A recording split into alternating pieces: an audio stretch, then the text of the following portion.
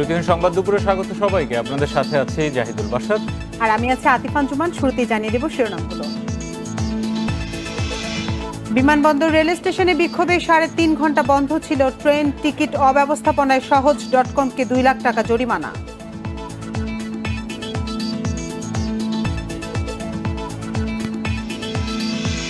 সূচি মেনে লোডশেডিং হচ্ছে না রাজধানীর অনেক এলাকায়। দিনে 2-3 বারও বিদ্যুৎ যাওয়ার অভিযোগ।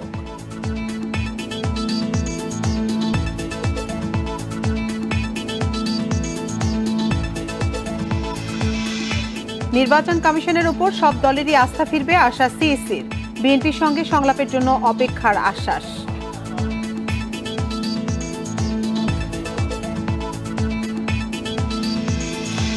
চলতি অর্থ বছরে রপ্তানির লক্ষ্য $67 বিলিয়ন। গতবারের চেয়ে 10% বেশি, জানালেন বাণিজ্যমন্ত্রী।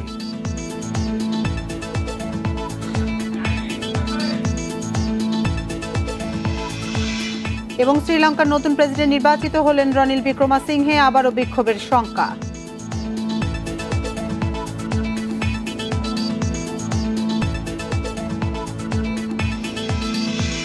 শিরোনামের পর এবার জানাবো বিস্তারিত। টিকিট কালোবাজারির প্রতিবাদে বিমানবন্দর রেল স্টেশনে শিক্ষার্থীদের অবরোধের কারণে 3.5 ঘন্টা ঢাকার সঙ্গে সারা দেশে ট্রেন চলাচল বিঘ্নিত হয়েছে। পরে বেলা 12:30টার দিকে শিক্ষার্থীরা সরে গেলে ট্রেন চলাচল শুরু হয়। বিক্ষোভকারী ও স্থানীয়রা জানিয়েছেন, রাজশাহী বিশ্ববিদ্যালয়ে ভর্তি পরীক্ষার্থীরা ট্রেনের টিকিট না পাওয়ায় সকাল 9টার দিকে বিমানবন্দর স্টেশন অবরোধ করে ভাঙচুর করেন। এ সময় নীলসাগর এক্সপ্রেস ট্রেনটিকে আটকে দেন বিক্ষোভকারীরা। ফলে কমলাপুর রেল স্টেশন থেকে কোনো ট্রেন আর ছেড়ে যেতে পারেনি। পরে বেলা 12টার দিকে কর্তৃপক্ষের আশ্বাসে বিক্ষোভকারীরা সরে গেলে ট্রেন চলাচল স্বাভাবিক হয়।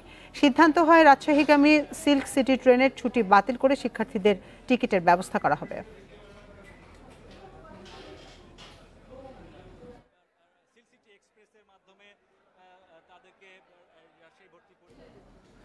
রেলের অব্যবস্থাপনা নিয়ে শিক্ষার্থী রনির অভিযোগ প্রমাণ হওয়ায় সহজ.কমকে 2 লাখ টাকা জরিমানা করেছে ভোক্তা অধিকার সংরক্ষণ অধিদপ্তর। সকালে রাজধানীতে এক গণশুনানিতে এই জরিমানা করা হয়। এদিকে রেলওয়ের অব্যবস্থাপনা, যাত্রী হয়রানির প্রতিবাদে কমলাপুর রেলওয়ে স্টেশনে বিশ্ববিদ্যালয় ছাত্র মহিউদ্দিন রনির অবস্থানের কারণ জানতে চেয়েছেন হাইকোর্ট। বিচারপতি মোহাম্মদ নজরুল ইসলাম তালুকদার ও বিচারপতি কাজী ইজারুল হক আকন্দের বেঞ্চ রাষ্ট্রপক্ষের আইনজীবীকে রনির বিষয়ে তথ্য জানাতে বলেন। বেলা 11টায় বেঞ্চ বসার পরপরই ডেপুটি অ্যাটর্নি জেনারেল AKM আমিন উদ্দিনের কাছে রনির অবস্থানের কারণ জানতে চান আদালত। পরে তিনি জানান, পত্রিকা ও বিভিন্ন মাধ্যমে আদালত জানতে পেরেছেন টিকিট বাণিজ্য অনিয়মের প্রতিবাদ করছে ঢাবি শিক্ষার্থী রনি। এ বিষয়ে খোঁজ নেয়ার নির্দেশ দেওয়ার পাশাপাশি দ্রুত সমস্যা সমাধানের তাগিদ দেন আদালত। প্রয়োজনে রেল মন্ত্রণালয় ও দুদকের কাছে সমাধান কি তা জানতে ডেপুটি অ্যাটর্নি জেনারেলকে নির্দেশ দিয়েছেন বিচারক।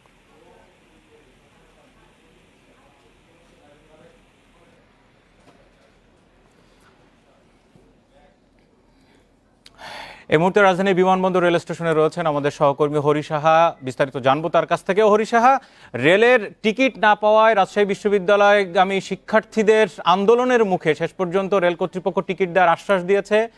সেখানে টিকিট বিক্রিও হয়তো চলছে, বিস্তারিত জানাবেন। আর শিক্ষার্থীরা আসলে সর্বশেষ কি বললেন আপনাকে?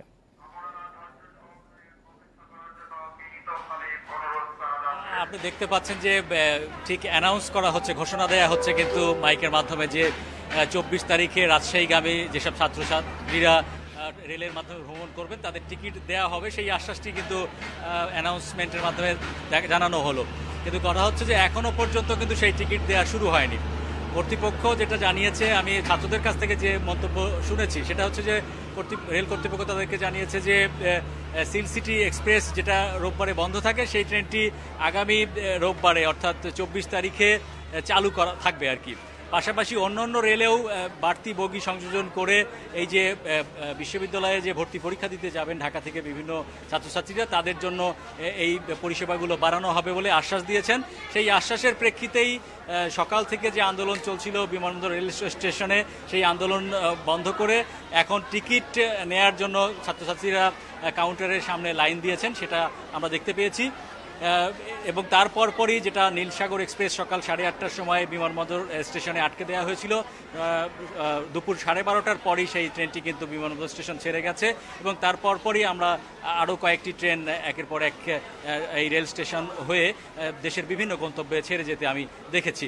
এখানে যারা যাত্রীরা ছিলেন তারা অপেক্ষা করছিলেন দীর্ঘ সময়, যেহেতু তাদের নিজ নিজ ট্রেনগুলো আসতে দেরি করছিল এবং নির্ধারিত সময়ের কয়েক ঘন্টা পরে যাত্রা শুরু করে।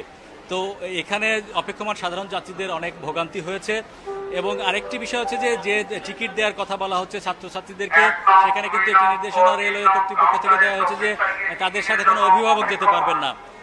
সুনির্দিষ্ট তথ্য প্রমাণ দিয়ে সেই ছাত্রদেরকে এই রেল ভ্রমণের সুযোগ দেওয়া হবে, আপাতত এটাই বলা হয়েছে।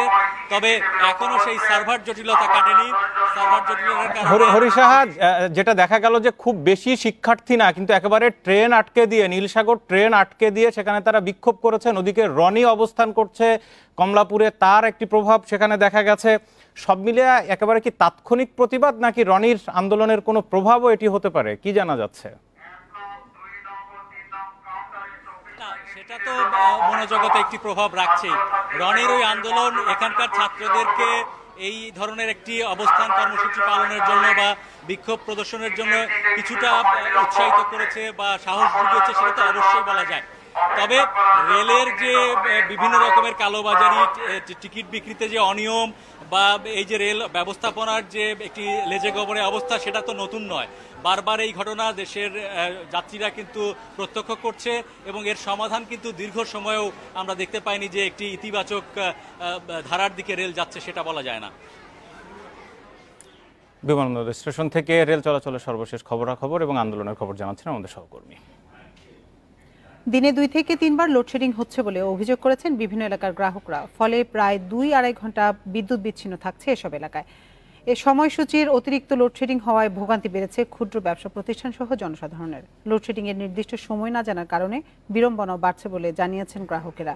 বুধবার সকাল 10টা থেকে 11টা পর্যন্ত লোডশেডিং হয় বেগুনবাড়ি এলাকায়, আর বেলা 11টা থেকে লোডশেডিং শুরু হয় কুনিপাড়া এলাকায়।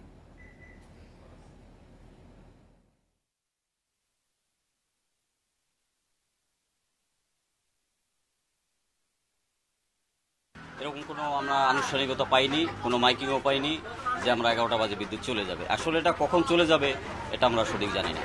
লোডশেডিং থাকার কারণে যে মনে করেন যে আমাদের 4টা ফ্রিজ আছে, 4টা ফ্রিজে অফ থাকে, তারপর আমাদের কাজ করতে কষ্ট হয়, অন্ধকার থাকে। দেশের বিভিন্ন জেলায় লোডশেডিংয়ের সূচি প্রকাশ করলেও বেশিরভাগ ক্ষেত্রে তা মানা হচ্ছে না। দিনে একবারের কথা থাকলেও 3-4 বার, কোথাও কোথাও তার চেয়েও বেশি লোডশেডিংয়ের কবলে পড়তে হচ্ছে মানুষকে। সূচি সঠিকভাবে পরিচালনা করতে কাজ করার কথা জানিয়েছে সংশ্লিষ্ট কর্তৃপক্ষ। মঙ্গলবার লোডশেডিংয়ের খসড়া সূচি প্রকাশ করে Northern electricity supply company limited NESCO. এতে রাজশাহী সহ বিভিন্ন জেলাতে এলাকা ভেদে 1 থেকে 2 ঘন্টা লোডশেডিংয়ের নির্দেশনা থাকলেও 3 থেকে 4 বার, কোথাও কোথাও এর থেকেও বেশি হচ্ছে। দিনে রাতে মিলে 4-5 ঘন্টা পাচ্ছি, 4-5 ঘন্টা কারেন্ট থাকছে না। আমাদের তো ব্যবসার অনেক সমস্যা হয়েছে, মানে আমাদের কারেন্ট চলে গেলে তো আর ব্যবসা করা সম্ভব হচ্ছে না। একই অবস্থা বগুড়াতেও। এতে একদিকে যেমন ভোগান্তিতে পড়ছেন সাধারণ মানুষ, অন্যদিকে উৎপাদন বিপণন সব ক্ষেত্রে দেখা দিয়েছে বিপত্তি। বিদ্যুৎ থাকে না, আমাদের ওই সময় কাজের চাপ, বিদ্যুৎ না থাকলে আমাদের কর্মচারী বেতন দেওয়া যায় না। বিদ্যুৎ 3 ঘন্টা থাকে না, 2 ঘন্টা থাকে না, লোডশেডিং অনবরত শুরু হয়ে গেছে। চট্টগ্রামে 1400 মেগাওয়াট চাহিদার বিপরীতে সরবরাহ করা হচ্ছে 1050 মেগাওয়াট। সিলেটেও বিদ্যুৎ ঘাটতি প্রায় 56 মেগাওয়াট। লোডশেডিং এর কবলে পড়ে চরম ভোগান্তিতে পড়েছেন মানুষ। ক্ষতির সম্মুখীন হচ্ছেন ব্যবসায়ীরা। এনেও বা লোডশেডিং হওয়ার আর কোন কারণে হওয়ার কেউ বুঝতে পারে না, তবে এত বেশি লোডশেডিং মাইনে নেওয়া যায় না। খুলনা ও বরিশাল বিভাগের 16 জেলা সহ মোট 21 জেলায় বিদ্যুৎ সরবরাহ করে western power distribution limited Ozopadico. এর মধ্যে বরিশালের 6 জেলা সহ গোপালগঞ্জ, মাদারীপুর ও শরীয়তপুরে লোডশেডিং নেই উল্লেখ করে কর্তৃপক্ষ বলছে বাকি জেলাগুলোতে জাতীয় গ্রিড থেকে বিদ্যুৎ প্রাপ্তি সাপেক্ষে সরবরাহ করা হচ্ছে। এই 66 মেগাওয়াট লোড কিন্তু আমরা পর্যায়ক্রমে বিভিন্ন ফিডারে দিয়েছি, একই ফিডার বারবার না, এইভাবে দিতে দিতে দেখা যায় রাত 12টা হয়তো বেজে গেছে। 10টায় আমরা পারি নাই, কারণ আমাদের যে পর্যন্ত বলছে সেই পর্যন্ত লোডশেডিং করে দেওয়া লাগছে, তারপরে লোডশেডিংটা উঠে গেছে। ওজোপাডিকোর আওতাধীন দক্ষিণ পশ্চিমাঞ্চলের 21 জেলার গ্রাহক সংখ্যা 14,25,000। রেশমি নন্দী, ইন্ডিপেন্ডেন্ট নিউজ। জ্বালানি সংকট কমাতে দেশে ডিজেল ভিত্তিক বিদ্যুৎ কেন্দ্র বন্ধ সহ নানা পদক্ষেপ নিয়েছে সরকার। এলাকা ভিত্তিক লোডশেডিং এর মাধ্যমে বিদ্যুৎ সরবরাহ করা হচ্ছে। তবে এখনও কমেনি সরকারি অফিস, রাস্তাঘাট, বিপণী বিতানে বিদ্যুতের অপব্যবহার। সরকারি বেসরকারি অফিস, ব্যাংক, বিমা, পেট্রোল পাম্প সহ বিভিন্ন জায়গায় অপ্রয়োজনীয় বিদ্যুতের অপচয় হচ্ছে। ঝলমলে আলো জ্বালিয়ে রাতভর বিলবোর্ডে ঝুলতে দেখা গেছে বিভিন্ন প্রতিষ্ঠানের বিজ্ঞাপন। পুরো রাজধানী জুড়েই দেখা গেছে বিদ্যুৎ অপচয়ের এ চিত্র। সোমবার জ্বালানি তেলের লোকসান কমাতে দেশের সব ডিজেল ভিত্তিক বিদ্যুৎ কেন্দ্র বন্ধ রাখা সহ নানা পদক্ষেপের কথা জানান প্রধানমন্ত্রীর জ্বালানি বিষয়ক উপদেষ্টা তৌফিক ইলাহি চৌধুরী।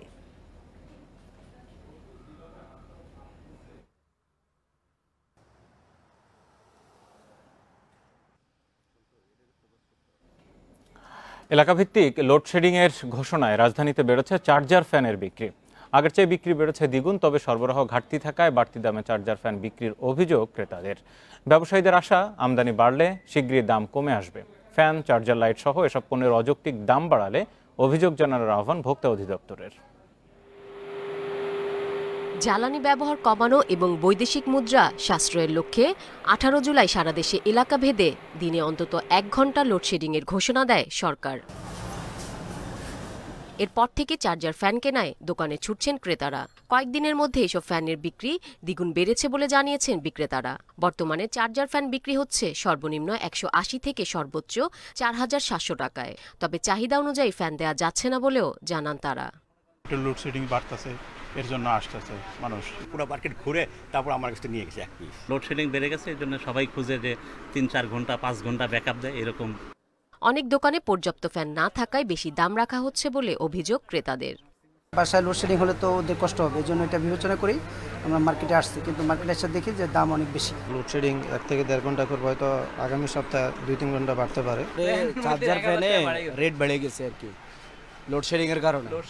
আমদানিকারকরা জানান, করোনা মহামারী এবং লোডশেডিং কম থাকার কারণে আগে চার্জার ফ্যানের চাহিদা কম ছিল, তাই বছরে আমদানি হতো 2 লাখ ফ্যান। তবে লোডশেডিং বাড়ায় বেড়েছে ফ্যানের চাহিদা। কয়েক মাসের মধ্যেই শীতকালে চাহিদা কমলে দামও কমে যাবে বলে জানান তারা।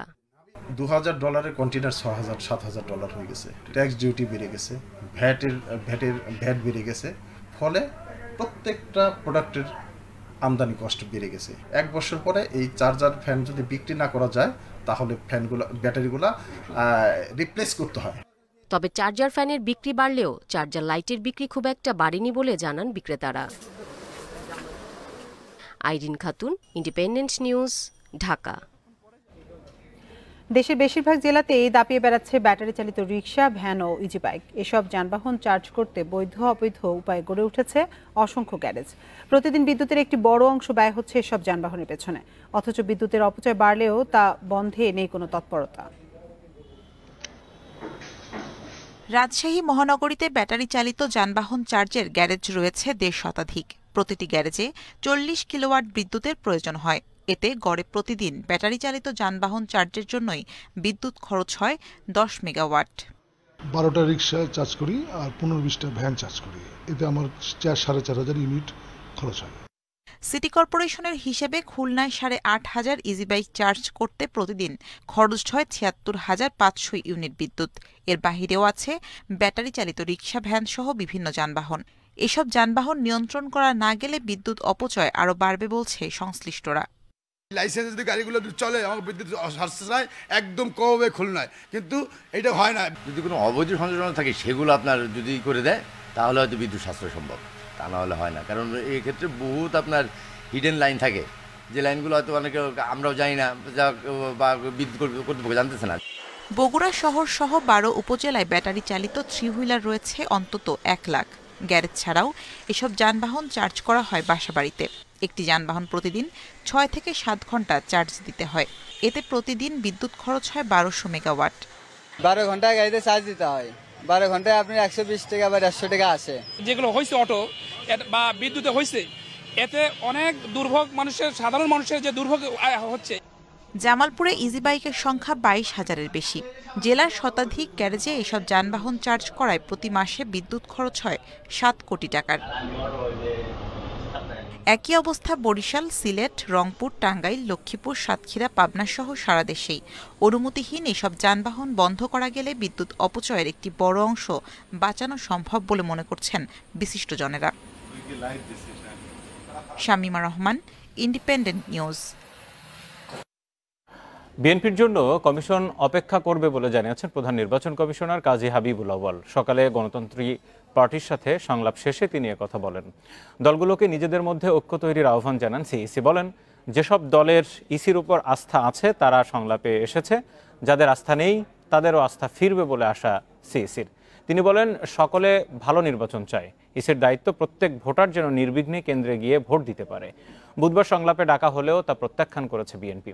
এদিকে সকালের সংলাপে ইসির নিরপেক্ষ অবস্থান সহ 7 দফা দাবি জানায় বাংলাদেশ গণতন্ত্রী পার্টি। রোববার শুরু হওয়া সংলাপ চলবে আগামী 31 জুলাই পর্যন্ত।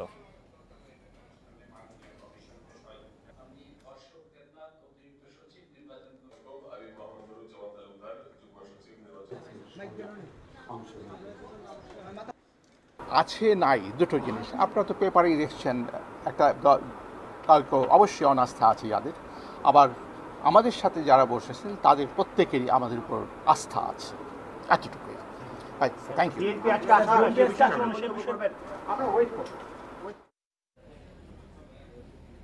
চলতি অর্থবছরের জন্য রপ্তানি লক্ষ্যমাত্রা ধরা হয়েছে $67 বিলিয়ন, যা গত বছরের চেয়ে 10 থেকে 11% বেশি বলে জানিয়েছেন বাণিজ্যমন্ত্রী টিপু মুন্সি। বুধবার সচিবালয়ে সাংবাদিকদের সঙ্গে ব্রিফিংয়ে একথা জানান মন্ত্রী। এ সময় তিনি আরও বলেন, সেবা খাত থেকে আয়ের লক্ষ্য ধরা হয়েছে $58 বিলিয়ন এবং পণ্য খাত থেকে আয়ের লক্ষ্য থাকবে $9 বিলিয়ন। রপ্তানি আয়ের প্রধান খাত ধরা হয়েছে তৈরি পোশাককে। পাশাপাশি আইসিটি, চামড়াসহ অন্যান্য খাতের উপর জোর দেওয়া হচ্ছে। এ সময় মন্ত্রী আরও জানান, সয়াবিন তেলের দাম বৈশ্বিক বাজারে কমতে শুরু করায় দেশের বাজারেও কমতে শুরু করেছে। দাম 15 দিন পর পর পর্যালোচনা করা হবে। লোডশেডিং এর কারণে কারখানায় উৎপাদনে তেমন প্রভাব পড়বে না বলেও জানান মন্ত্রী।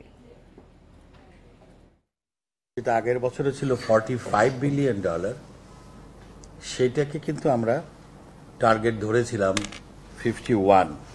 অতএব যদি আমরা আগের বছরের তুলনায় ধরি তাহলে কিন্তু পার্সেন্টেজটা আরো অনেক বেশি হয়। মুজিব বর্ষ উপলক্ষে ভূমিহীন ও গৃহহীন আরও 26,229 পরিবারকে ঘর উপহার দিচ্ছেন প্রধানমন্ত্রী শেখ হাসিনা। আগামীকাল ঘরগুলো হস্তান্তর করবেন তিনি। একই সাথে পঞ্চগড় ও মাগুরার সব উপজেলা সহ 52টি উপজেলাকে গৃহহীন ও ভূমিহীন মুক্ত হিসেবে ঘোষণা দেবেন তিনি। ভূমিহীন ও গৃহহীনদের বাসস্থান নিশ্চিতে সরকারের উদ্যোগের অংশ হিসেবে বিনামূল্যে জমি ও ঘর পাচ্ছেন আরও 26,000-এর বেশি মানুষ। ফরিদপুরের 9টি উপজেলায় গৃহহীনের সংখ্যা 453 জন। অনানুষ্ঠানিকভাবে পাওয়া জমিতে এরই মধ্যে তারা লাগিয়েছেন গাছপালা, কেউ বা লালন পালন করছে হাঁস মুরগি। এবার আনুষ্ঠানিকভাবে জমি বুঝে নেয়ার পালা। ঘর ভাড়া অনেক ছিল, একলা কাজ করে পারে না, আর এখন যেমন ঘর দরজা পাইছে এখন ভালোই আছে। নগরকান্দা উপজেলাটাকে ভূমিহীন এবং গৃহহীন মুক্ত উপজেলা হিসেবেও ওই দিন ঘোষণা করতে যাচ্ছি। আগামী অল্প কয়েক মাসের মধ্যেই আমরা এই ফরিদপুর জেলাটিকেই ভূমিহীন এবং গৃহহীন মুক্ত জেলা হিসেবে ঘোষণা করতে যাচ্ছি। ভিডিও কনফারেন্সের মাধ্যমে বরিশালের 3,550টি ভূমিহীন ও গৃহহীন পরিবারকে জমিসহ ঘর হস্তান্তর করা হবে। আগের চেয়ে বরাদ্দ বেশি থাকায় এবারের ঘরগুলো টেকসই হবে বলে দাবি প্রশাসনের। উপজেলা হেডকোয়ার্টারে উপজেলা নির্বাহী অফিসারগণ ভূমিহীন গৃহহীনদের হাতে এই দলিল এবং খারিজ খতিয়ান তুলে দিবেন।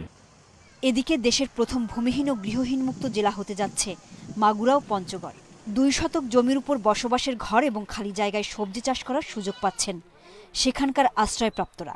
প্রতিটি ঘরে বিদ্যুৎ সংযোগ সহ বসানো হয়েছে নলকূপ। সরকার শেখ হাসিনা সরকার আমাদেরকে একটা জমি দেওয়াতে আমরা এখন অনেক ভালো আছি। বগুড়ার নন্দীগ্রাম ও দুপচাচিয়ায় অসহায় নিঃস্ব 178টি পরিবারও পাচ্ছে আজীবন নিজের বাড়িতে থাকার সুযোগ। স্বামী পরিত্যক্তা, বিধবা, প্রতিবন্ধী এবং এমনকি তৃতীয় লিঙ্গেরও বেশ কিছু লোকজনকে এই ঘর দেওয়ার মাধ্যমে পুনর্বাসিত করা হচ্ছে। এই উপজেলায় হালনাগাদ তালিকা অনুযায়ী আর কোনো গৃহহীন এবং ভূমিহীন থাকছে না।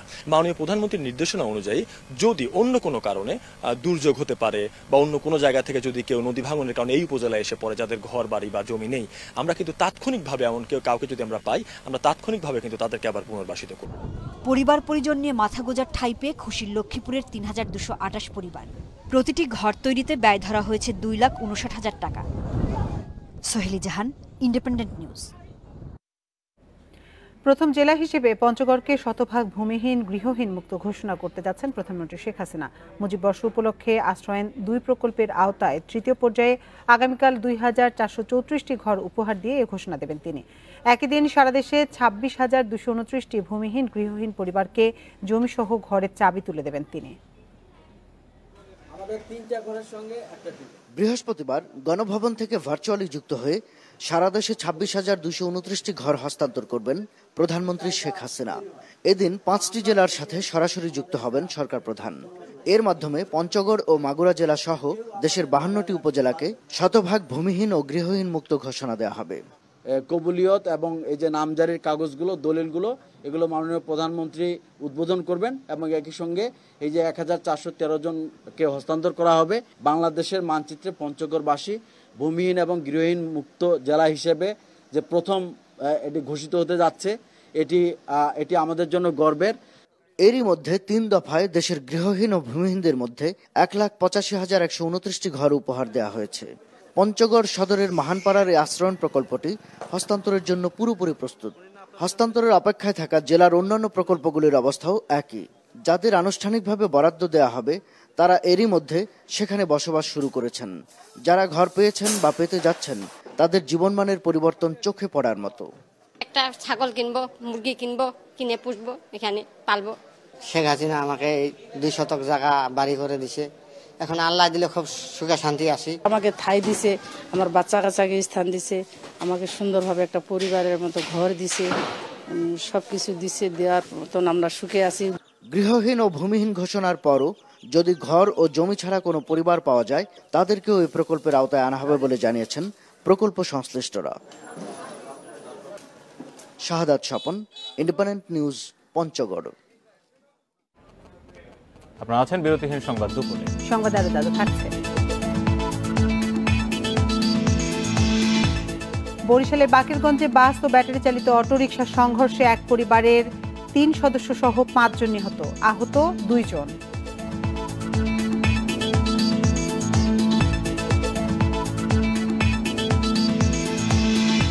অবৈধভাবে কিডনি বেচাকেনা চক্রের হোতা শহীদুল ইসলাম মিঠু সহ 5 জন গ্রেপ্তার, পাসপোর্ট কিডনি ক্রস ম্যাচিং এর দলিল জব্দ।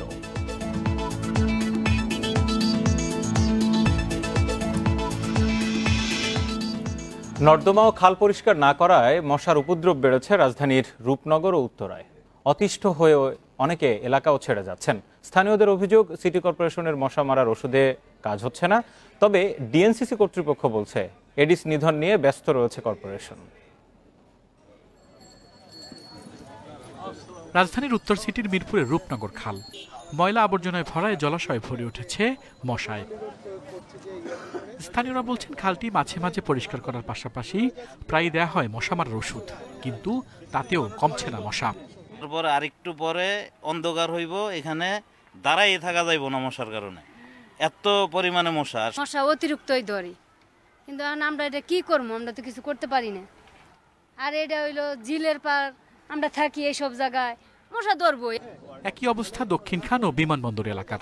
মশার উৎপাতে অনেকেই এলাকা ছেড়েছেন বলে অভিযোগ পাওয়া গেছে। উৎপাদন কমে না এনদিকে বাসা ছেড়ে দিতেছি। মশার কামড় লেগে ডেঙ্গু মশা না, উৎপাদন বেশি। মশার লাগি আমরা বসতে পারি না, অনেক রুম যাইতেছে গা, অনেক একটা খালি আছে আরেকটা যাইতেছে গা। বাড়িওয়ালা বলে আমরা কি বলবো, কারণ ওষুধ দেয় না। ওষুধ আসে একবার আসলে 1 মাস দিয়ে গেলে আবার কোনোদিন আসে না। সিটি কর্পোরেশন বলছে ডেঙ্গু রোধে বেশি জোর দেওয়া হচ্ছে। কোনো বাড়ির ছাদে মশার লার্ভা আছে কিনা তা দেখতে ড্রোন ব্যবহার করা হচ্ছে। একই সাথে পাইলট প্রকল্প হিসেবে উত্তরায় বসানো হয়েছে মশা মারার ফাঁদ। রেডিয়াসের ভেতর থেকে সেটাকে অ্যাট্রাক্ট করবে এবং এখানে ট্র্যাপে আটকা পড়ে যাবে। এবং এইটা যদি আমরা সফল হতে পারি তাহলে আমরা এই মসকিটো ট্র্যাপ নগরবাসীর জন্য আমরা সবগুলো অঞ্চলে আমরা এটার ব্যবস্থা করব। আমরা যেরকম প্রত্যেকটা জলাশয় এবং ড্রেন যেগুলো আছে সেগুলোতে আমরা বায়োলজিক্যাল কন্ট্রোল করার জন্য আমরা গাপ্পি মাছ ছেড়ে দিয়েছি। তিনি জানান যেসব এলাকায় ডেঙ্গু রোগী পাওয়া যাচ্ছে সেখানে এডিসের লার্ভা নিধনে জোর দিচ্ছেন তারা। আল আমিন Hossain, independent news, Dhaka. Dengue আক্রান্তদের পরিচয় গোপন না রেখে সিটি কর্পোরেশনকে জানানোর আহ্বান জানিয়েছেন ডিএনসিসি মেয়র আতিকুল ইসলাম। যারা সিটি কর্পোরেশনকে সহযোগিতা করবেন তাদের জরিমানা করা হবে না বলেও ঘোষণা দেন তিনি। সকালে ভাটারা এলাকায় ডেঙ্গু নিয়ে জনসচেতনতামূলক প্রচার অভিযানে গিয়ে এসব কথা বলেন তিনি। বলেন সঠিক তথ্য পেলে ডেঙ্গু আক্রান্ত রোগীর বাসার 400 গজ পর্যন্ত এডিসের উৎস খুঁজে নিধনে কাজ করবে সিটি কর্পোরেশন। তবে সিটি কর্পোরেশন নিজস্বভাবে অভিযান চালিয়ে যেখানে এডিসের লার্ভা পাবে সেখানেই জরিমানার পাশাপাশি নিয়মিত মামলা করার হুঁশিয়ারিও দেন মেয়র। জনগণ সচেতন না হলে এডিস নিধন কষ্টসাধ্য বলে মন্তব্য করেন তিনি। ড্রোন দিয়ে এ পর্যন্ত 19,000 বাড়ির ছাদে জরিপ সম্পন্ন হয়েছে উল্লেখ করে মেয়র বলেন, ড্রোন ব্যবহার শুধুমাত্র এডিসের লার্ভার উৎস খুঁজতে। তথ্য দিলে কিন্তু ফাইন করব না, আমরা ঠিকানা দিলে আমরা উল্টো আপনাদেরকে সহযোগিতা করব। আপনাদের কোনো ধরনের টাকা পয়সা দিতে হবে না, শুধু আপনারা আমাদেরকে আপনাদের বাড়ির ঠিকানাটা দিন, আমরা সেই ঠিকানা অনুযায়ী গিয়ে আমরা সেটিকে আমরা লার্ভিসাইড এবং ফগিং করে দিব। প্রচণ্ড গরমের পর চট্টগ্রামে রাত থেকে ভারী বৃষ্টিতে জনজীবনে স্বস্তি এলো। বিভিন্ন জায়গায় জলাবদ্ধতা দেখা দিয়েছে। বুধবার দুপুর পর্যন্ত 98.8 মিলিমিটার বৃষ্টিপাত রেকর্ড করেছে পতেঙ্গা আবহাওয়া অফিস। প্রবল বৃষ্টিপাতের কারণে নগরীর কাতালগঞ্জ, আগ্রাবাদ, চকবাজার, বহদ্দারহাট সহ বেশ কিছু এলাকার রাস্তাঘাট হাঁটু সমান পানিতে তলিয়ে যায়। ফলে সকালে চরম দুর্ভোগে পড়েন স্কুল, কলেজ ও অফিসগামী মানুষ। রাস্তায় গণপরিবহনের সংখ্যা কম থাকায় বিড়ম্বনায় পড়ে তারা। সামান্য বৃষ্টিতে এমন জলজটের জন্য সিটি কর্পোরেশনের উদাসীনতাকে দুষছেন সবাই। এদিকে আরও 2-1 দিন বৃষ্টিপাত অব্যাহত থাকতে পারে বলে জানিয়েছে আবহাওয়া অফিস। তবে নদী কিংবা সমুদ্র বন্দরের জন্য কোনো ধরনের সংকেত দেওয়া হয়নি। বৃষ্টির কারণে ভ্যানগাড়ি টানা যায় না, রাস্তায় হাঁটতে সমস্যা হয়। কারণ মনে করেন পানি না থাকলে তো ভ্যানগাড়ি যেভাবে টানা যায়। ড্রেনের ভিতরে দেখেন বাসি আছে, ঢাকা নাই। ঢাকা না হলে পলিথিন, তারপরে আবর্জনা, ময়লা এগুলা ড্রেনের ভিতরে পড়লে বিভিন্ন জায়গায় আবার ময়লা স্তূপ হয়ে যায়, তখন পানি চলাচল করতে পারে না। এই কারণেই সমস্যাগুলো বেশি। একটু বৃষ্টি হলেই সবসময় পানির নিচে থাকে আমাদের এই জায়গাটা। আমাদের অনেক কষ্ট হচ্ছে এখানে। আমরা অনেক কষ্ট করে আমরা ডিউটি ভিঞ্জিত করতে পারতেছি না, সার্কি ভিঞ্জিত করতে আমাদের অনেক কষ্ট হচ্ছে এখানে। বরিশালের বাকেরগঞ্জে বাস ও ব্যাটারি চালিত অটোরিকশার সংঘর্ষে 5 জন নিহত হয়েছেন। এ ঘটনায় আহত হয়েছেন আরও 2 জন। দুপুরে এ দুর্ঘটনা ঘটে। নিহতরা হলেন অটোরিকশার চালক হাসিফ খান ও 4 যাত্রী। তাদের সবার বাড়ি বাকেরগঞ্জে। পুলিশ জানায় বিআরটিসির বাসটি কুয়াকাটা থেকে বরিশাল যাচ্ছিল। দুপুর 12:15টার দিকে বাকেরগঞ্জের ফায়ার স্টেশন এলাকা অতিক্রম করার সময় ব্যাটারি চালিত অটোরিকশার সঙ্গে সংঘর্ষ হয়। ঘটনাস্থলেই মারা যান 3 জন। আহতদের শের-ই-বাংলা মেডিকেল কলেজ হাসপাতালে ভর্তি করা হলে মারা যান আরও 2 জন। ঘটনার পরপরই চালক পালিয়ে গেলেও বিআরটিসির বাসটিকে আটক করে পুলিশ।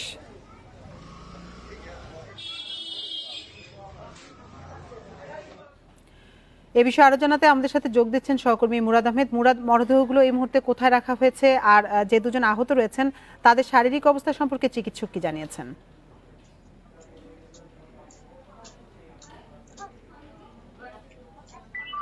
ধন্যবাদ। আসলে যারা মারা গেছেন তাদের মধ্যে 3 জনের লাশ আমি দেখতে পাচ্ছি যে বাকেরগঞ্জ উপজেলা স্বাস্থ্য কমপ্লেক্স যেটি রয়েছে এখানে রয়েছে। একজন এটা নিয়ে যাওয়া হয়েছে, যদিও আবার ফিরিয়ে আনা হবে, কারণ কিছু আনুষ্ঠানিকতা রয়েছে।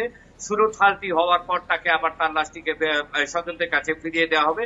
আর বরিশাল শেরে বাংলা মেডিকেল কলেজ হাসপাতালে আমরা যেমনটি বলছিলাম যে এখানে যিনি মারা গেছেন তানজিলার বোন, তার নাম হচ্ছে সাথীর হাজবেন্ড ফয়সাল এবং তার সন্তান ফারহানা। তো এরা আহত হয়েছিল। এদেরকে মুমূর্ষ অবস্থায় বরিশাল শেরে বাংলা মেডিকেল কলেজ হাসপাতালে নেওয়া হয়। সেখানে কিছুক্ষণ আগে খবর পেয়েছি যে সাথী যিনি রয়েছিলেন, সাথীর মৃত্যু হয়েছে এবং ওই যে বাচ্চা যিনি রয়েছে ফারহান, তাকে নেওয়া হয়েছে ওটিতে। তার অবস্থা আশঙ্কাজনক, খুবই অবস্থা খারাপ, এবং ওটিতে নেওয়ার পথে রয়েছে তার হাজবেন্ড ফয়সালকে। তো এইখানে ক্ষণে ক্ষণে অর্থাৎ মৃত্যু খবর আসছে। ধারণা যেটি করা হচ্ছে যে মৃতের সংখ্যা বাড়তে পারে বলে এখন পর্যন্ত আশঙ্কা করা হচ্ছে। তার কারণ শিশু যেটি ছিল সে তার দোকান থেকে রক্ত বেরিয়েছে এবং বরিশাল থেকে যখন তাকে নেওয়া হয়েছে তখনই তার সেন্সলেস অবস্থায় নেওয়া হয়।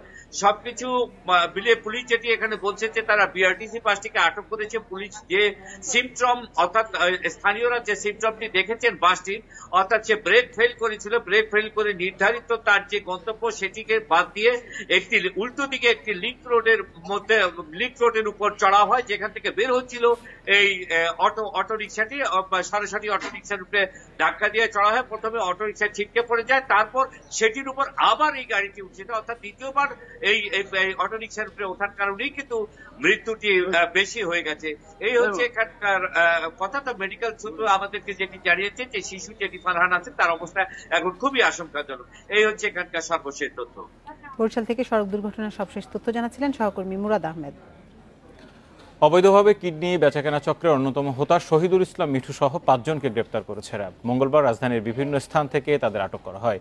দুপুরে কারওয়ান বাজারে র্যাবের সংবাদ সম্মেলনে সব তথ্য জানায় র্যাব। আটক 5 জনের কাছ থেকে পাসপোর্ট, কিডনি ক্রস ম্যাচিংয়ের বিভিন্ন দলিল এবং দেশি বিদেশি মুদ্রা জব্দ করা হয়। র্যাব জানায়, ফেসবুকে বিজ্ঞাপন দিয়ে কিডনি কেনা বেচার এই চক্রের মোট সদস্য ছিল 15 থেকে 20 জন। তারা মূলত 3টি ভাগে বিভক্ত হয়ে কার্যক্রম পরিচালনা করে। গরিব ও অভাবী লোকজনকে চিহ্নিত করে অর্থের বিনিময়ে কিডনি বিক্রি করতে প্রলুব্ধ করত তারা। প্রতিটি কিডনির জন্য 15 থেকে 20 লাখ টাকা নিলেও ডোনারকে দিত মাত্র 4.5 লাখ টাকা।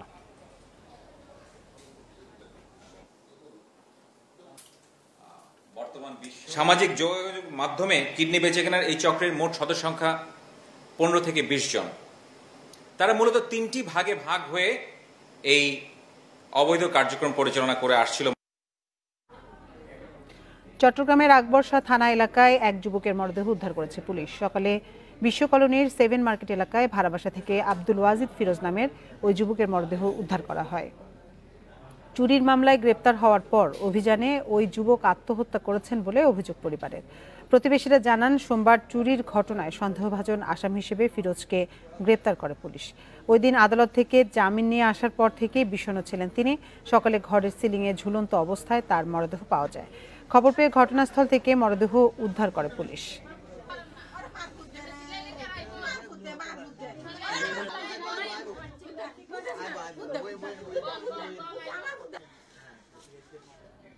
চট্টগ্রাম বন্দরের কার্যক্রমে যুক্ত হতে যাচ্ছে নতুন কন্টেইনার টার্মিনাল। এতে পরীক্ষামূলক জাহাজ ভেড়ার কথা বৃহস্পতিবার।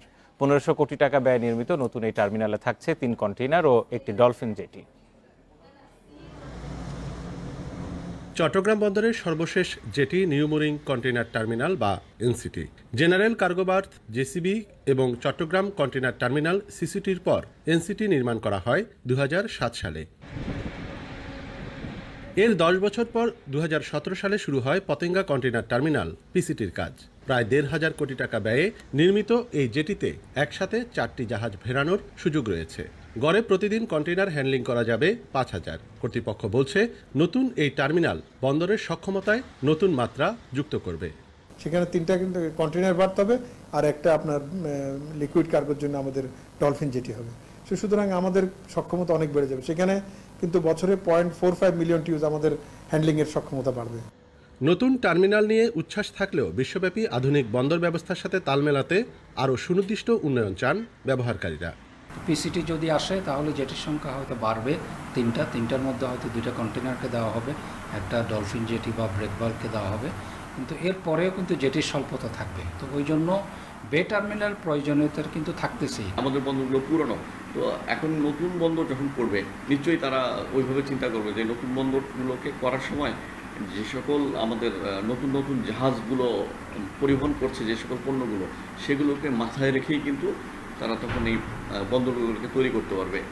এই টার্মিনালে 600 মিটার দীর্ঘ 3টি জেটির পাশাপাশি থাকছে 220 মিটার দীর্ঘ একটি অয়েল জেটি। দেশের অর্থনীতির সাথে তাল মিলিয়ে সক্ষমতা বাড়াতে চায় চট্টগ্রাম বন্দর। নতুন এই টার্মিনাল চালু হলে বছরে আরও 4 লাখ কন্টেইনার হ্যান্ডলিংয়ের সক্ষমতা যুক্ত হবে বন্দরের। এছাড়াও এই কন্টেইনার টার্মিনালে তেলের জাহাজ ভেড়ানোরও ব্যবস্থা থাকছে। অনুপম শীল, ইন্ডিপেন্ডেন্ট নিউজ, চট্টগ্রাম। যথেষ্ট প্রচেষ্টা থাকলেও মানব পাচার রোধে কার্যকর পদক্ষেপ নিতে পারেনি বাংলাদেশ। মানব পাচার নিয়ে যুক্তরাষ্ট্রের পররাষ্ট্র মন্ত্রণালয়ের বার্ষিক প্রতিবেদনে এমনটা দাবি করা হয়েছে। মঙ্গলবার প্রতিবেদন প্রকাশের সময় মার্কিন পররাষ্ট্রমন্ত্রী অ্যান্থনি ব্লিংকেন জানান, বিশ্বের অন্তত 2.5 কোটি মানুষ মানব পাচারের শিকার। মঙ্গলবার ট্রাফিকিং ইন পারসনস রিপোর্ট নামের প্রতিবেদন প্রকাশ করে যুক্তরাষ্ট্র। প্রতি বছরের মতো এবারও মানব পাচারের শিকার ব্যক্তিদের সুরক্ষা আইন টিভিপি এর বিষয়গুলোকে ভিত্তি করে বিভিন্ন দেশের অবস্থান তুলে ধরা হয় প্রতিবেদনে। মার্কিন পররাষ্ট্রমন্ত্রী অ্যান্থনি ব্লিংকেন জানান, মানব পাচারের শিকার হয়েছেন বিশ্বের অন্তত 2.5 কোটি মানুষ। 21 countries were upgraded a tier. পাচারকারীরা সীমানাকে সম্মান করে না। এই অপরাধ বিশ্বজুড়ে ভয়াবহ ক্ষতির কারণ হয়ে দাঁড়িয়েছে। সমাজে অস্থিতিশীলতা সৃষ্টির পাশাপাশি ক্ষতিগ্রস্ত হচ্ছে অর্থনীতি, হুমকিতে পড়ছেন শ্রমিকরা। এই অপরাধ রোধে নিরলস কূটনীতি, সমন্বয় ও অ্যাডভোকেসির মতো পদক্ষেপ নেওয়া জরুরি। প্রতিবেদনে উঠে আসে বাংলাদেশের নাম। এতে বলা হয়, বাংলাদেশের মানব পাচার প্রতিরোধ সক্ষমতার ওপর প্রভাব ফেলেছে করোনা মহামারী। সে বিবেচনায় গতবারের তুলনায় মানব পাচার রোধে সার্বিক প্রচেষ্টা বাড়লেও দ্বিতীয় ধাপের নজরদারির তালিকায় রয়েছে বাংলাদেশ। মার্কিন প্রতিবেদন অনুযায়ী পাচারের শিকার হওয়ার ঝুঁকিতে থাকা ব্যক্তিদের শনাক্ত করার ক্ষেত্রে আগের বছরের তুলনায় পিছিয়েছে বাংলাদেশ। পাচারের শিকার ব্যক্তিদের সেবায় ঘাটতির পাশাপাশি অবৈধভাবে শ্রমিক পাঠানোর সাথে জড়িত প্রতিষ্ঠানগুলোর বিরুদ্ধেও যথাযথ ব্যবস্থা নেয়নি বাংলাদেশ। ফলে পাচারের শিকার হওয়ার ঝুঁকিতে পড়ছেন শ্রমিকরা। বাংলাদেশ ছাড়াও যেসব দেশ মানব পাচার বন্ধের ন্যূনতম মানদণ্ড অর্জন করতে পারেনি তার মধ্যে রয়েছে ভারত, পাকিস্তান ও Sri Lanka. Nusrat serene, independent news. রাজনৈতিক ও অর্থনৈতিক সংকটে থাকা শ্রীলঙ্কার নতুন প্রেসিডেন্ট হলেন রনিল বিক্রমসিংহে। দেশটির পার্লামেন্টে সকালে ভোট গ্রহণ শুরু হয়। নির্বাচিত হয়ে পার্লামেন্টে বক্তব্য রাখেন রনিল বিক্রমসিংহে। এ সময় দেশ এক কঠিন সংকটের মধ্য দিয়ে যাচ্ছে উল্লেখ করে সংকট নিরসনে জাতীয় ঐক্যের ডাক দেন তিনি। অর্থনৈতিক সংকটে থাকা শ্রীলঙ্কায় অবসান হলো রাজনৈতিক অস্থিতিশীলতার। অবশেষে নির্বাচিত হলেন নতুন প্রেসিডেন্ট। ৪৪ বছরে এবারই সরাসরি প্রেসিডেন্ট নির্বাচন করল দেশটির পার্লামেন্ট। ভারপ্রাপ্ত প্রেসিডেন্ট রনিল বিক্রমসিংহেকেই বেছে নিলেন দেশটির আইন প্রণেতারা। ২০২৪ সাল পর্যন্ত পালন করবেন প্রেসিডেন্টের দায়িত্ব। প্রেসিডেন্ট নির্বাচিত হয়ে পার্লামেন্টে বক্তব্য রাখেন রনিল। দেশকে এই তীব্র সংকট থেকে বের করে আনতে বিরোধী দলের নেতাসহ সবাইকে একসাথে কাজ করার আহ্বান জানান তিনি। সামনে এগিয়ে যাওয়ার জন্য নতুন করে কাজ শুরুর কথা বলেন রনিল। প্রেসিডেন্ট নির্বাচনে প্রার্থী ছিলেন ৩ জন। রনিল বিক্রমসিংহের প্রতিদ্বন্দ্বী ছিলেন বিরোধী সমর্থিত দুল্লাস আলাহাপ্পেরুমা এবং অনুরা কুমারা। ১৩৪ ভোট পেয়ে প্রেসিডেন্টের পদ সুরক্ষিত করেন রনিল। এদিকে ৮২ ভোট পান আলাহাপ্পেরুমা আর ৩ ভোট পান অনুরা কুমারা। রাজাপাকসে পরিবারের ঘনিষ্ঠ রনিলকে ভারপ্রাপ্ত প্রেসিডেন্ট ঘোষণার সিদ্ধান্তই মেনে নিতে পারেনি দেশটির জনগণ। এমন পরিস্থিতিতে দেশটিতে নতুন করে বিক্ষোভ সহিংসতার আশঙ্কা করছেন বিশ্লেষকরা। শ্রীলঙ্কায় তীব্র সরকার বিরোধী বিক্ষোভ সহিংসতার মুখে দেশ ছেড়ে পালান সাবেক প্রেসিডেন্ট গোতাবায়া রাজাপাকসে। প্রথমে মালদ্বীপ, পরে যান সিঙ্গাপুরে। সেখান থেকে ১৪ জুলাই ইমেইলে পদত্যাগপত্র পাঠান গোতাবায়া। Sadia Afrin, independent news. ঢাকা বিশ্ববিদ্যালয়ের আন্তর্জাতিক সম্পর্ক বিভাগের সাবেক অধ্যাপক শাহিদুজ্জামান এই মুহূর্তে আমাদের সাথে সরাসরি তিনি যুক্ত আছেন। আমরা এই বিষয়টি নিয়ে তার সাথে বিস্তারিত আলাপ করব।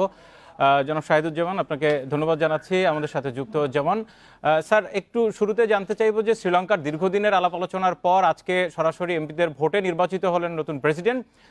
স্যার, আপনার কাছে কি মনে হচ্ছে, কতটা সংকট উত্তরণের সম্ভব হবে নতুন প্রেসিডেন্টের পক্ষে?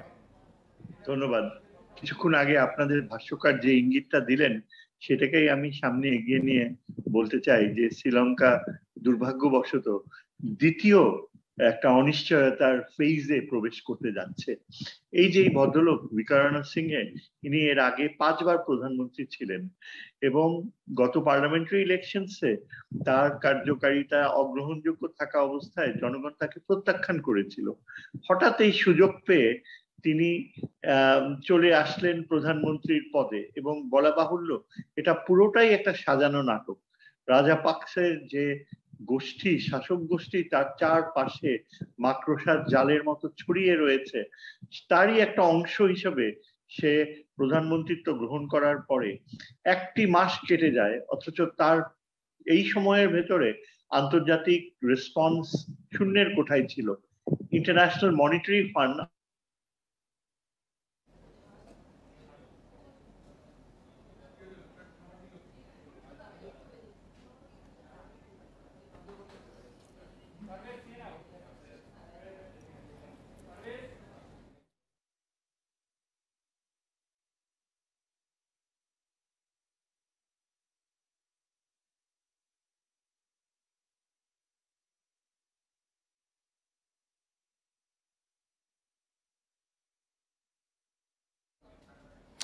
আমাদের সাথে সরাসরি যুক্ত হয়েছিলেন ঢাকা বিশ্ববিদ্যালয়ের সাবেক অধ্যাপক শহীদুজ্জামান। আমরা আবারও তার সাথে যোগাযোগ করার চেষ্টা করব। শ্রীলঙ্কার এই মুহূর্তে অত্যন্ত গুরুত্বপূর্ণ খবর, নতুন প্রেসিডেন্ট পেয়েছেন সাবেক প্রধানমন্ত্রী রনিল বিক্রমসিংহেকে। তিনি আমাদের সাথে তার সেই বিষয়টি নিয়ে তিনি আমাদের সাথে যুক্ত হয়েছিলেন। আমরা যাচ্ছি পরের খবরে।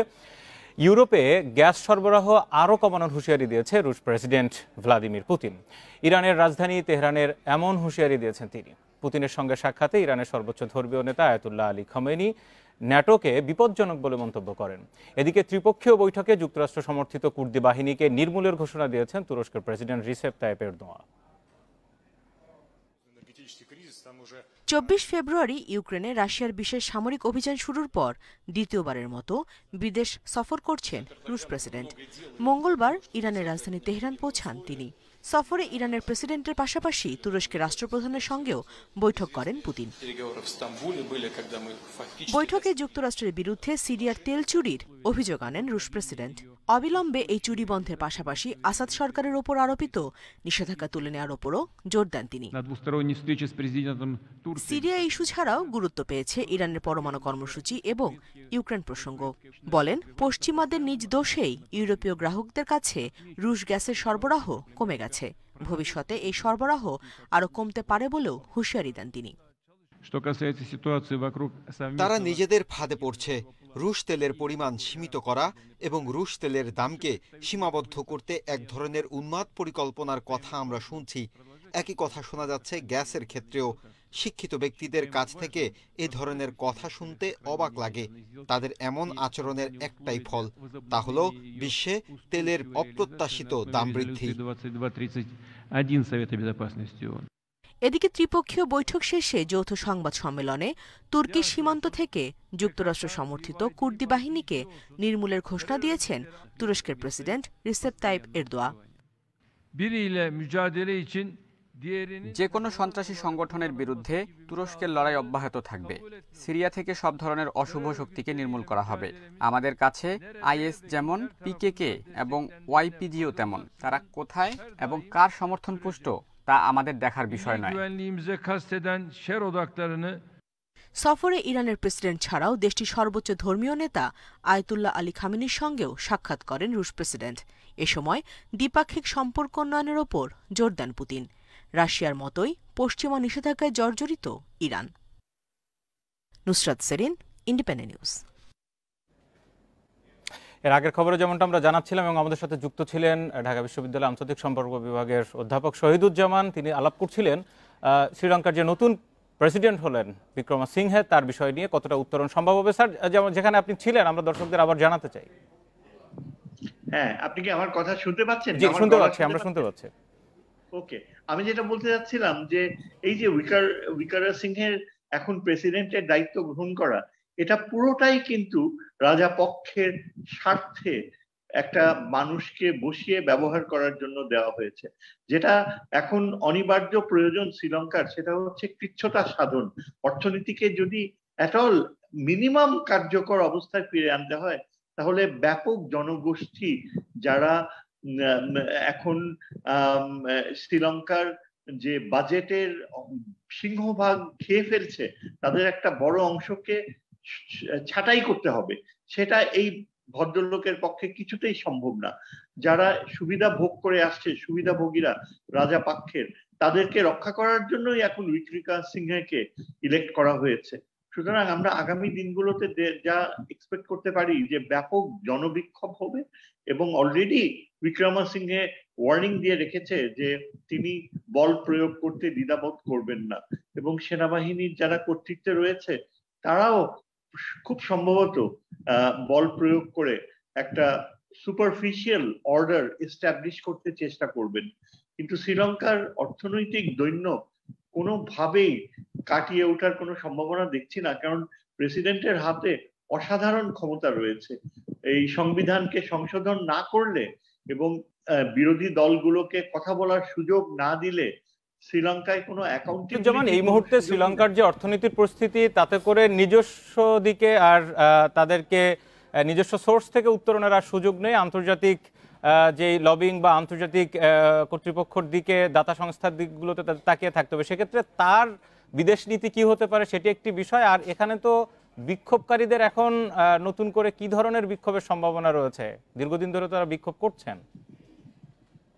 আমার যা ধারণা যে বিক্ষোভকারীরা তারা ওয়েট করেছে, তারা আশা করেছিল যে দ্বিতীয় যেই ব্যক্তি ছিলেন, হয়তো তিনি যদি কোনোভাবে ইলেক্টেড হয়ে আসেন তাহলে হয়তো একটা সমাধানের উপায় ছিল।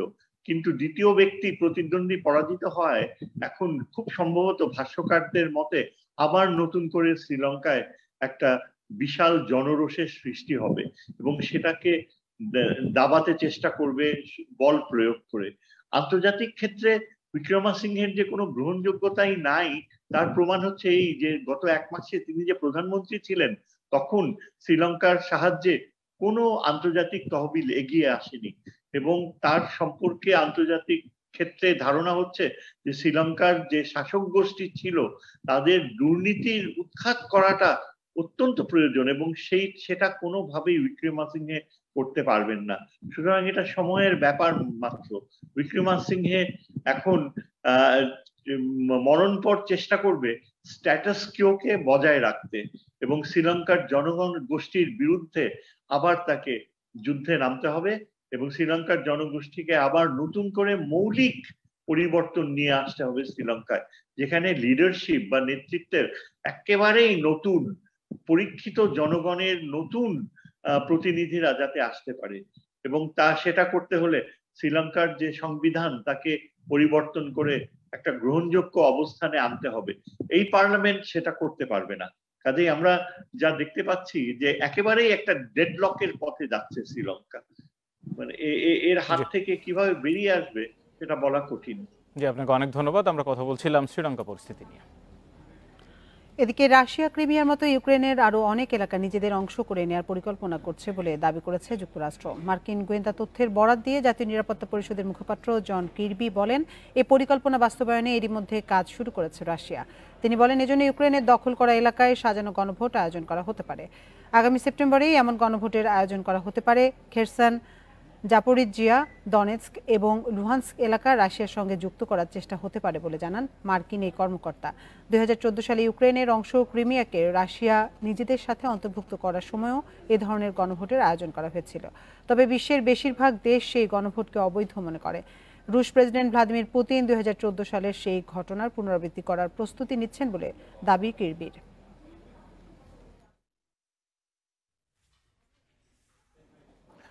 এ যাবৎকালের সবচেয়ে ভয়াবহ দাবদাহের কবলে ইউরোপ। তীব্র দাবদাহে জীবনষ্ঠাগত সাধারণ মানুষের যুক্তরাজ্য, জার্মানি এবং নেদারল্যান্ডসে গত 24 ঘন্টায় সর্বোচ্চ তাপমাত্রা রেকর্ড হয়েছে। অত্যাধিক তাপের কারণে নিয়ন্ত্রণে আসছে না ফ্রান্স, স্পেনের দাবানল। এমন অবস্থায় ইউরোপ জুড়ে পরিস্থিতি আরও খারাপ হবে বলে সতর্ক করেছে জাতিসংঘ। ইউরোপ জুড়ে বেড়েই চলেছে তাপপ্রবাহ। যুক্তরাজ্য, ফ্রান্স, জার্মানি, নেদারল্যান্ডসে দেখা দিয়েছে দাবদাহ। অতিরিক্ত তাপের কারণে ইউরোপ জুড়ে সক্রিয় দাবানলগুলো নিয়ন্ত্রণে আনতে হিমশিম খাচ্ছে কর্মীরা। পুরনো সব রেকর্ড ছাড়িয়ে এবার যুক্তরাজ্যে তাপমাত্রার পারদ ছুঁয়েছে 40 ডিগ্রি সেলসিয়াস। সর্বোচ্চ 40.3 ডিগ্রি সেলসিয়াস তাপমাত্রা রেকর্ড হয়েছে লিঙ্কনশায়ারের একটি গ্রামে। লন্ডনের হিথ্রো বিমানবন্দরেও মঙ্গলবার তাপমাত্রা 40.2 ডিগ্রি সেলসিয়াস রেকর্ড করা হয়েছে। অতিরিক্ত গরম থেকে লন্ডনের ওয়েনিংটনে অগ্নিকাণ্ডের তথ্য মিলেছে। এতে 8টি স্থাপনা ক্ষতিগ্রস্ত হয়েছে। দাবদাহের কারণে রেল লাইন উত্তপ্ত হওয়ায় বাতিল করা হয় অনেক এলাকার রেল সার্ভিস। এর আগে 2019 সালে ক্যামব্রিজে সর্বোচ্চ 38.7 ডিগ্রি সেলসিয়াস তাপমাত্রা রেকর্ড হয়েছিল। গত 24 ঘন্টায় ফ্রান্সের 64টি এলাকায় সর্বোচ্চ তাপমাত্রা রেকর্ড করা হয়। দাবদাহের কারণে সৃষ্ট দাবানলে এখন পর্যন্ত 19,300 হেক্টর এলাকা পুড়ে গেছে। এসব এলাকা থেকে নিরাপদে সরিয়ে নেওয়া হয়েছে 34,000 মানুষকে। মঙ্গলবার জার্মানিতে 2022 সালের সর্বোচ্চ তাপমাত্রা রেকর্ড করা হয়েছে। আবহাওয়া অফিস জানিয়েছে, পশ্চিমাঞ্চলের ডুইসবার্গ শহরের তাপমাত্রা ছিল 39.3 ডিগ্রি সেলসিয়াস। এদিকে নেদারল্যান্ডসের মাস্ট্রিস্তে সর্বোচ্চ 39.5 ডিগ্রি সেলসিয়াস তাপমাত্রা রেকর্ড হয় মঙ্গলবার। অতিরিক্ত গরমে বেলজিয়ামের ডেহান রিসর্টে আগুন লেগে বেশ কয়েকটি পরিবহন ক্ষতিগ্রস্ত হয়। শুধু ইউরোপ নয়, তীব্র দাবদাহের কবলে পড়েছে এশিয়ার ভারত, পাকিস্তান ও চীন। ভারতের দিল্লিতে তাপমাত্রা পারদে 38 ডিগ্রি সেলসিয়াস দেখালেও আর্দ্রতা বেশি এবং বৃষ্টির অভাবে অনুভূত তাপমাত্রা 56 ডিগ্রি সেলসিয়াস বলছে আবহাওয়া অফিস। এদিকে চীনে গত এক সপ্তাহে ৭১টি এলাকায় সর্বোচ্চ তাপমাত্রা রেকর্ড করা হয়েছে বলে জানিয়েছে আবহাওয়া অফিস। হেবেই প্রদেশে রেকর্ড হয়েছে ৪৪ ডিগ্রি সেলসিয়াস। অতিরিক্ত গরমে বিপর্যস্ত অবস্থায় আছে দেশটির ৯০ কোটি মানুষ, যা মোট জনসংখ্যার ৬৪%। Lutfa Fouzia, independent news. Windies সফর শেষে তাসকিন মিরাজ সহ জাতীয় ক্রিকেট দলের একাংশ দেশে ফিরছে বিকেলে। এদিকে বাংলাদেশ দলের জিম্বাবুয়ে সফরের সূচি চূড়ান্ত হয়েছে। সিরিজ শুরু হবে টি-20 দিয়ে। ৩০ ও ৩১ জুলাই এবং ২ আগস্ট হবে ৩টি ম্যাচ। খেলা শুরু হবে বাংলাদেশ সময় বিকেল ৫টায়। ৩টি ওডিআই ৫, ৭ এবং ১০ আগস্ট। প্রতিটি ম্যাচই শুরু হবে বাংলাদেশ সময় দুপুর ১টায়। আইসিসি সুপার লিগের অংশ নয় এই সিরিজের জন্য এখনও দল ঘোষণা না হলেও ২৪ ক্রিকেটার রেজিও করিয়েছে বিসিবি।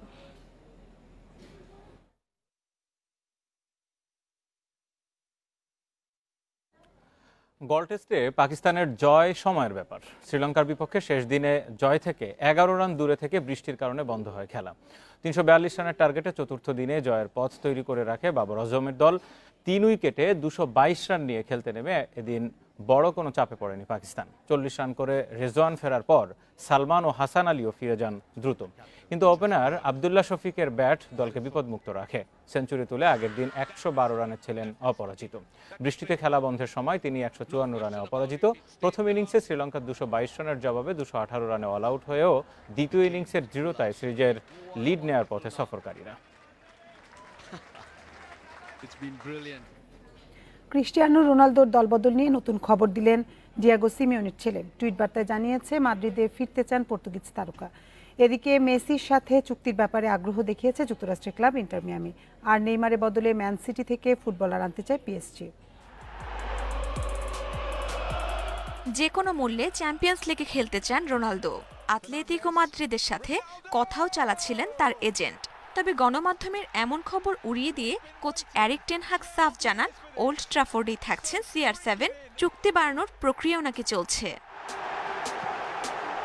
তবে আতলেতিকোর কোচ ডিয়েগো সিমিওনের ছেলে এ নিয়ে আবারও চমক দিয়েছেন। টুইট বার্তায় জানিয়েছেন পর্তুগিজ তারকা নাকি মাদ্রিদে ফেরার সিদ্ধান্ত নিয়েছেন। তেড়জোড় চালাচ্ছেন তার এজেন্ট। এদিকে যুক্তরাষ্ট্রের মেজর সকারের ক্লাব ইন্টার মিয়ামি মেসিকে দলে ফেরাতে চায়। তবে এখনই নয়, সময় হলেই পিএসজি তারকার জন্য প্রস্তাব পাঠাবে ডেভিড বেকহামের মালিকানাধীন ক্লাব। স্প্যানিশ গণমাধ্যমের কাছে এমন আভাস দিয়েছেন ক্লাবটির সিইও জাভিয়ের আসেনসিও। কয়েক বছর ধরে আর্জেন্টাইন তারকাকে দলে টানতে চাইছে যুক্তরাষ্ট্রের ক্লাবগুলো। অবশ্য এ বিষয়ে এখনই কিছু জানাননি এলএম10। ফরাসি ক্লাবটির সাথে মেসির চুক্তি ২০২৩ সালের ৩০ জুন পর্যন্ত। কাতার বিশ্বকাপের পরই সবকিছু নিয়ে ভাবতে চান ৭ বারের বর্ষসেরা ফুটবলার। অন্যদিকে নেইমারের বদলে ম্যান সিটি থেকে বার্নার্ডো সিলভাকে আনতে চায় পিএসজি। তাকে নিয়ে পারিসিয়ানদের আগ্রহ থাকলেও গার্দিওলা এমন সম্ভাবনা উড়িয়ে দিয়েছেন। আক্রমণ ভাগের শক্তি বাড়াতে এডিসন কাভানিকে দলে ফেরাতে চায় ভিয়ারিয়াল। ম্যান ইউনাইটেডের সাথে চুক্তি শেষে ফ্রি এজেন্ট হিসেবে ইয়োলো সাবমেরিনে যোগ দিতে চান তিনি। সেক্ষেত্রে সাবেক কোচ উনাই এমিরির সাথে পুনর্মিলন হবে কাভানির। Roksana Afroz, independent news. আর এই ছিল বিরতিহীন সংবাদ দুপুরের আজকের আয়োজনে। ধন্যবাদ এতক্ষণ সাথে থাকার জন্য। ফেসবুক, ইউটিউব আর টুইটারে চোখ রাখুন আরো বিস্তারিত সংবাদ দেখতে।